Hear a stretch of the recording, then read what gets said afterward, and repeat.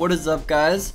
Today I'm going to be teaching you how to use the Traxsus Turbowarp Undertale engine, and if you like, please leave a like and subscribe if you want. Alright, now we're going to get started. So first thing you're going to want to do is go in the description and click on the link, which will lead you to this. And then you're going to want to download here. I already have my copy, but download this, and then when it's downloaded, you can go back to Turbowarp and then click File, Load, and then go here. So what you're going to want to do, click the flag once, then press A, and you're going to have this little intro here for it. And then you can click Z to head into your little battle. And see, this is what it looks like default. Now, you're probably going to want to change these guys, maybe only have one, change the music, and all this stuff. And it's all possible. So I'm going to start with monsters first. So this is where your enemies are going to be at. So what you want to do first is look at this. This controls your monsters, so if you want to have multiple monsters, you can like follow how this is, but for this, I'm going to only be using one monster. Give me 1 second, and I will be right back once I have a sprite sheet in here. I'm just gonna use the base Undertale Sans sprite. You can download this in the description, there will be a link there. As you can see, this is all in like sheet. How do you separate it? Well, what you could do is what you would convert to bitmap, but then you see it gets all pixely and bad, and we don't want that. So in order to get it in high quality, pretty much upscale everything up to a pretty good size. Let's go to get the torso right here. Should be about good. And then you want to make a new costume, convert it to bitmap, and then paste it in. And if it loses quality, then just go back to your vector version of it and make it bigger until it doesn't lose any. And then you're not gonna want to change the size of this anymore once it doesn't lose quality. Pretty much what you're gonna do now is you can now cut this apart using this arrow tool, and pretty much just do what you would kind of assume. So you're gonna grab a piece and then paste it also into a bitmap sprite in order for you to cut it out of the color like this. So then we have Sans' torso here, right? And we'll just plop that right in the middle. And we'll just call this sprite torso. And then we have the legs right here. We'll just grab these and we'll do pretty much the same thing. We'll just put them in and remove the color. So then we only have the sprite itself. Alright, so now we got this. To make it easier, you should try and get these to where they are in the right spots. It'll make it a lot easier when setting it up. But it's not necessary, but it does make things easier. Oh yeah, and then we're gonna name this legs. And then this one is going to be the head sprite. So let us go. So you're gonna go up to your vector and then just like go down to where your faces are gonna be. And you're gonna have all of them usually in one spot. And remember to not change the sprite size of this after you've got it good for the other ones, or else it'll be more difficult in the setup. Paste it into here, remove the background like so, and then we'll put his face about right there. And what I like to do, because in a future episode of this I'm gonna teach you how to do different facial expressions and stuff, but we're just gonna call it head 1 for now. You could just call it head or face 1. It doesn't necessarily matter. Whatever works for you. I just like to start with like head 1 when I start adding other stuff. And you don't need any of these other sprites, so you can go and delete these if you so please, which I'm gonna do just to clear it up. And then now that we got our things, we're gonna go over to here. So this is where you're gonna want to do stuff. Alright, so with this, we're gonna put this here, but this is only spawning this. This swath is gonna go to here, and like it says, if this sprite clone type is swath, then it's gonna do this stuff. You don't need to keep these here. What I'm going to do is grab this part specifically, and we're gonna name this head. And then we're gonna remove that stuff. Alright, so you're gonna want to grab a switch costume block and put it in your little block here, and then change it to your head. And you can take this off, and you're gonna want to attach all these if sprite clone type people's head then to this when I start as clone. And we're just gonna put these all on, so this will be torso, and then we're gonna add torso. And one thing to remember, with this, you're gonna have to set sprite clone type to head, and then you're gonna wanna do torso.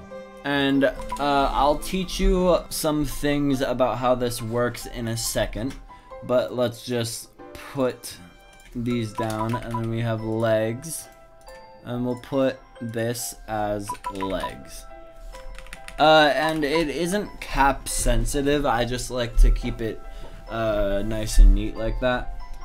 And then now that we have all that, we can go ahead and start it again. But you'll see, nothing is there. And this is because we have not specified size or anything. So first thing we're gonna wanna do is grab this and change it to Sprite X right here. And then just change it, we're gonna go 0, because we want it to be in the middle. And if you have like multiple monsters and you wanna have them set up, you might have it different. So we're gonna put that there, and then we're gonna do the same thing but for the Y, and there should already be these variables in here for you, so you don't have to make any of these. So just find sprite Y now, and we're gonna set it to like 100, let's say. And then you're gonna grab another set, and then you're gonna type dire in there for direction. And then you're just gonna set it 90, and then you're gonna grab another block and search size, and you're gonna wanna set that to probably about 100. And then you can put all this in the rest of them, and then we'll see how that looks. Alright, so we have the sprite showing, but clearly it's a bit big, so I'll spend some time sizing it down and getting it good. Pretty much if you want it smaller or bigger or things aren't in the right place, I suggest, like, this head is too high up. We can go into here and then lower it like this, and then it will lower on there. But you can see how it's going behind the torso, and we don't want that. Now you may think that you'd want to go to like looks and then set this to go to front layer, but what you should do is the order in which you do this is pretty much how it's gonna layer. So like legs was the last one, so it's the top layer. So you're gonna want your head probably as your last thing, and then your legs are probably gonna be your first thing, just so everything's nice and good. So now it should probably look like this, and if we were to restart, that looks a bit better, doesn't it? Let me just move him down a bit. And I will be right back once I have everything looking good. Alright, we're back, and I've gotten the size pretty much down. If you're doing this, your sprite size is probably somewhere around 85, though it really just matters how big you ended up making your vector. But once you find it nice, you're probably gonna want this to move, right? So here's how we do this. You're gonna want to go to control on the side and then grab a forever and put it right here. And then you can grab pretty much everything that you are gonna animate and put it in here. So we're gonna do the X and the Y for this. Then what we're gonna do is, what I'll do is I'll pretty much copy paste this, and then we will just switch this to this last box right here so that it sits in there, and then it'll look like this. And when you put this into your X, this will be where it starts as its X, this first box. So we're gonna set that as 0. And then for the Y, we're gonna just paste it in there and then add 100 there, and let's see how it looks. Alright, you can kind of see the head kind of moving like that. We kind of want it to do how Sans' head moves in the actual game. So we could set these two boxes. This one controls how fast it moves, and this one controls how much it moves. So what you're gonna want to do is basically, we can set this back to 5. You're gonna want the X on how fast it moves to be half as much as whatever your Y is, to get this sort of Sans' heads moving, how it kind of moves. And we can speed this up, probably set it to like 5, and then we'll set this to 2.5. And then if we play that, it looks alright. Maybe lower these numbers and it will look good. Yeah, there he is. And you can play with these numbers a bit if you want a different outcome. And now we're gonna move on to the torso. We can pretty much just copy and paste everything. Alright, so something that I recommend is setting this one's movement one higher on the Y than the torso. So the torso we're gonna set to like, let's set it to 2, and we're gonna set this to 3. And then let's try that. And then we got Sans' movement, and we can see it's moving pretty good. Alright guys, if you enjoyed this video, please leave a like. I'd really appreciate it. Next time we're gonna go into how the variables work and how you deal with all that stuff. And goodbye.